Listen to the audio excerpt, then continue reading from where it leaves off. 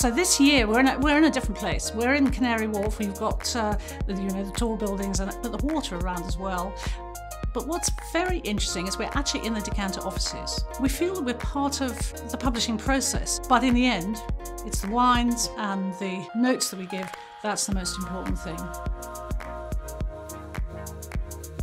It is the benchmark, it's the biggest. We take enormous care over absolutely every single stage of the process.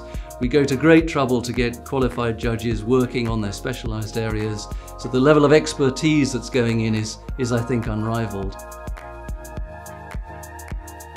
It runs with a discussional aspect, and wine for me is a conversational thing. It's something that is important to share opinions, and Decanter manages to capture that the best, I think.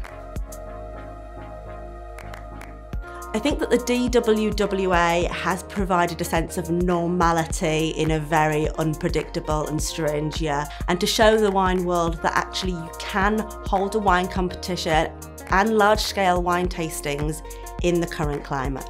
If you can do this, you can do anything. No other year will be as important as this one to maintain that customer engagement, and the more we shout and scream about fantastic wines, the better.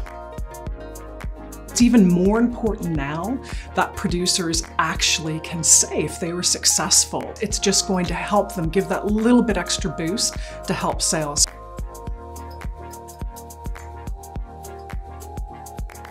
Essentially, we're still doing the same thing. We're still getting together at a socially distanced level, but really it's about applying your expertise to these wines. This year is challenging, it's different, but it's also really exciting.